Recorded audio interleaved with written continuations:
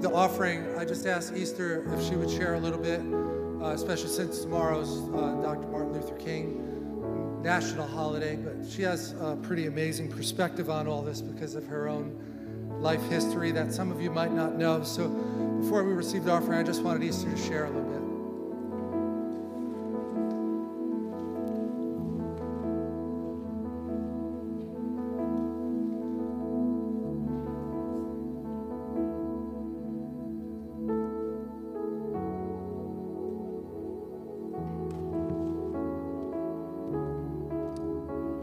Hello, everyone.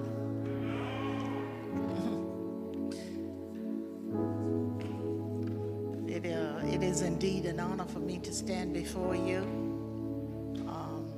to speak some words concerning Dr. Martin Luther King Jr. He was an amazing person. As I was just researching and looking up, different things in different places, just an amazing person.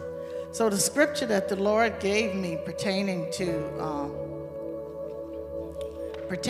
this is Proverbs 14:31, and I pray that it resounds throughout what I say. Insult your Creator, will you? That's exactly what you do every time that you oppress the powerless.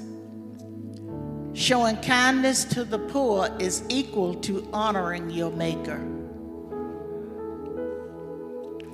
So, as we come today to celebrate the life of Dr. Martin Luther King Jr., we are not worshiping him, but we are recognizing how the Lord used a person to shift a society. That's right.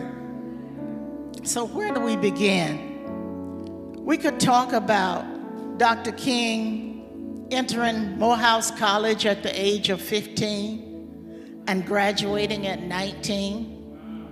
We could talk about him getting a BS in divinity at the age of, I think he was 22 or so. But he went on to Boston University and received a PhD at the age of 26. Now, when he was young, when he was little, he loved words, so much so that he would read the dictionary, and it comes out in his speaking. So, Dr. King, let's take a little peek into Dr. King's earlier life, which I see as pivotal to his absolute passion for justice for all people.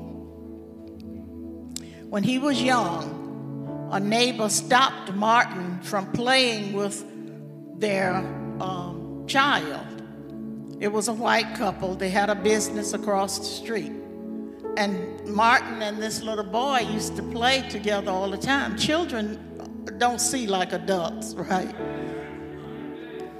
So when they were 6 years old, they went to different schools because of segregation.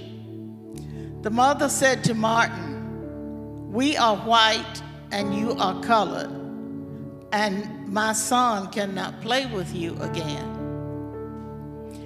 At 6 years old, Martin determined to hate white people, but his parents taught him that it was his Christian duty to love everyone. Martin experienced many things with his dad that shaped his view of choosing justice and equity. He saw a couple of experiences where his father was treated and maligned as a boy. Like, get over there, boy. And you cannot shop over here because colored people go over here. So all of these things kind of shaped Martin's heart. In 1934, Martin's father was sent on a multi-nation trip that ended in Berlin, Germany. He was visiting the sites of the Protestant Reformation. And he saw some things and heard some things that shifted his heart about how to deal with all people, because in that place they were looking at people as people, not based on color, not based on ethnicity or whatever. It was just they were people. And so he came home and began to tell people to call him Martin Luther, from the Protestant Reformation. You see how powerfully what he saw there impacted him? Amen. And he had enough fortitude to change his name. Not only his name, he had Martin Luther King Jr.'s name changed from what it was, which both their names were Michael, changed it on his birth certificate to Martin Luther King Jr. I thought that was profound. And Martin was 24 or 25 years old when his name was changed. So, and it was interesting to me as I was reading about the father going to Germany in 1934. And that's when a lot of that Aryan stuff about race was kicked up over there. Well, in the next 2 years, 1936, Jesse Owens went to the Olympics and won 4 gold medals. So I think Hitler's view of black people changed around that time. I'm not sure. But I want to proceed with the Gettysburg Address. Now, this is something that I learned by heart in school, but I don't remember it all. I just remember the first part. But this is Abraham Lincoln and the Gettysburg Address. 87 years, which is 87 years. I was shocked by that. It was only 87 years after the 1776, the Constitution and the Declaration of Independence and all of that. It was 87 years. 87 years ago, our fathers brought forth on this continent a new nation, conceived in liberty and dedicated to the proposition that all men are created equal. Now we are engaged in a great civil war, testing whether that nation or any nation so conceived and so dedicated can long endure. We are met on a great battlefield of that war. We have come to dedicate a portion of that land as a final resting place for those who here gave their lives, that that nation might live. It is altogether fitting and proper that we should do this. But in a larger sense, we cannot dedicate, we cannot consecrate, we cannot hallow this ground. The brave men living and dead who struggled here have consecrated it far above our poor power to add or detract. The world will little note nor long remember what we say here, but it can never forget what they did here. It is for us, the living, rather to be dedicated here to the unfinished work which they who fought here have thus far so nobly advanced. It is rather for us to be here, dedicated to the great task remaining before us, that from these honored dead we take increased devotion to that cause for which they here gave the last full measure of devotion, that we here highly resolve that these dead shall not have died in vain, that this nation under God shall have a new birth of freedom, and that this government of the people, by the people, and for the people shall not perish from the earth. 100 years or so before Martin Luther King, on August the 28th, 1963, some 100 years after President Abraham Lincoln signed the Emancipation Proclamation, freeing the slaves, a young man named Dr. Martin Luther King Jr. climbed the marble steps of the Lincoln Memorial in Washington, D.C. to describe his vision of America.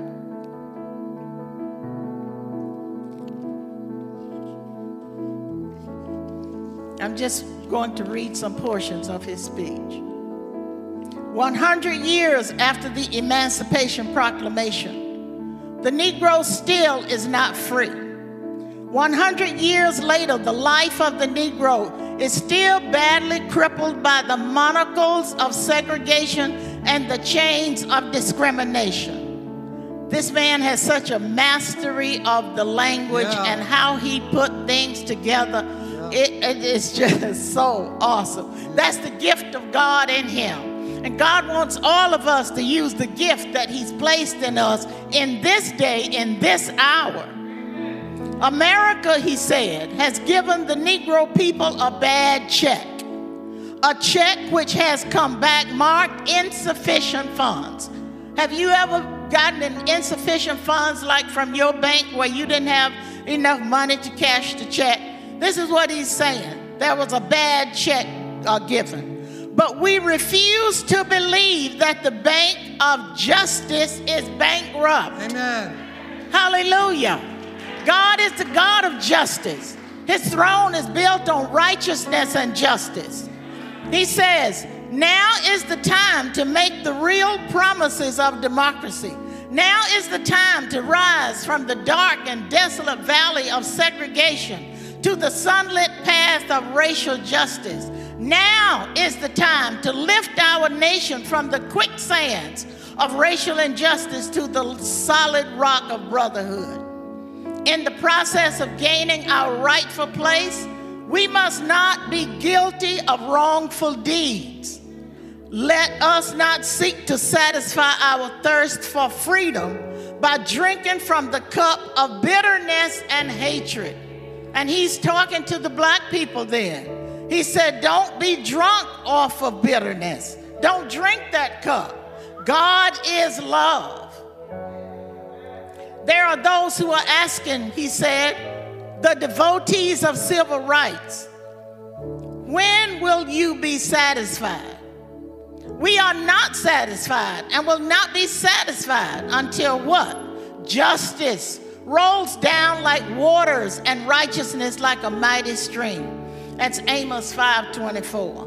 Right. This will be the day, he said, when all of God's people, all of God's children will be able to sing with new meaning. My country, 'tis of thee. Sweet land of liberty, of thee I sing. Land where my fathers died. Land of the pilgrim's pride. From every mountainside, let freedom ring. Amen. And if America is to be a great nation, this must become true. Now, I'm not going to continue there, but I want you to know what came out of the March on Washington. It was the catalyst that pushed forth a couple of bills that had been trying to go through. But those 250,000 people on the Washington Mall and the speech that Martin Luther gave convinced hearts in America, convinced the Congress and the Senate. Let's look at this. So the Civil Rights Act was signed into law by President Johnson at the White House on July 2nd, 1964. From that, Dr. King receives the Nobel Peace Prize in December 10th of 1964 for his leadership and especially advocating nonviolence. The next bill that was signed was the Voting Acts Right. And isn't it interesting that all of the hullabaloo now is about voting, but it's talking about illegitimate votes. But this Voting Act gave people the right to vote without a whole bunch of Jim Crow type activity. President Johnson signed this Voting Rights Act into law on August the 6th, 1965. How Dr. King's life influenced my life. I grew up in Alabama. My father was a sharecropper. My mother was stay at home, but we all worked. Do you hear me? We worked. on a farm, everyone works. I went to a segregated high school. I graduated in 1962, so you can calculate my age if you choose. Anyway, I had a teacher who saw something in me. And even though she didn't speak prophetically, you know, people still prophesy over you without saying it's a prophetic word. So what she said was, Easter, I see that you have the ability and the mind and the capacity to go to college. I had no idea about going to college. I'm graduating high school with like no idea, right? Anyway, she helped me with my applications and stuff. And so I entered Tuskegee University, majored in biology. I was on a 5-year plan. It takes most people 5 years now anyway. But it was a work and go to class, work and go to class. So it was called the 5-year plan. And it was a campus-wide. Anyone who didn't have the means to pay their tuition and qualified could be a part of that program. I was thankful. God had made a way. My parents would not have been able to pay my tuition. They barely could get me down to the college, which was about, I'd say, 2 hours from home. So every time I came home to go back, we had to hire somebody to take me. So I did graduate valedictorian of my high school. And the title of my speech was Stake Your Claim. It's never too late to stake your claim. Never too late. Never too late to stake your claim. So I was at Tuskegee, and then May 31st for the commencement, guess who was our speaker? Dr. Martin Luther King. Hallelujah. Hallelujah. Hallelujah. I majored in biology, as I said. I stayed on and received a master's degree. And along that time, after the Civil Rights Act and all of that, all of you, I'm sure, remember affirmative action. It kicked in. Affirmative action kicked in. And so the recruiters were coming to the historically black colleges looking for qualified, you know, the best students. And I was recruited to come to New Jersey from way down in Alabama. Lord have mercy. Woo, Jesus. Let me tell you, I've been through some fearful things in my life, but since we've been in this lockdown, God is setting me free. Do you hear me? God is setting me free. God is setting me free. So I was recruited to work for Merck. I was an employee there retired in 2003 after having been employed there for 34 years in research. It was a great life. God gave me great friends, great favor. And so I just bless him. I bless him, and I bless Dr. Martin Luther King, who had courage. He was the picture of courage. Amen. Courage and boldness. And so I just thank God, and I thank you, Pastor, for allowing me to say something. Giving you an air hug. Love you.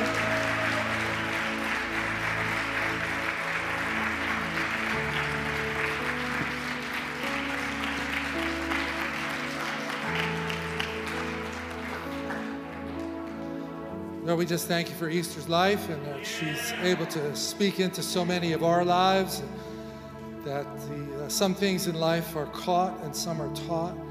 We thank you that she did not hold on to her bitterness, and she did stake her claim, and she did not allow all of the bitterness to rule her life because of Holy Spirit on the inside. So look, church, we're trying to stand for everything that she just talked about. I'm sure we fall short in some places, but it's not because we're not trying. We had a visitor come to 219 Mount Airy before we moved here, and his kids were home from college. This was just a couple of years ago. talked to him afterwards, and he said his children looked at him. They were home from college, so they know that this whole talk of diversity was, high on the list for college kids. And they said to him, unsolicited, this is what every corporation in America is trying to do. Get a group of people together that are diverse in age and color and background. And it's not something we ever tried to do. All we ever tried to do is hear from God and not judge people and just make everybody feel welcome here to be part of a family where they can grow into who God called them to be. Amen? I'm sure one of the things Easter learned in biology is that everybody's blood is the same color. We all bleed red. So we're going to be a force for healing. Amen?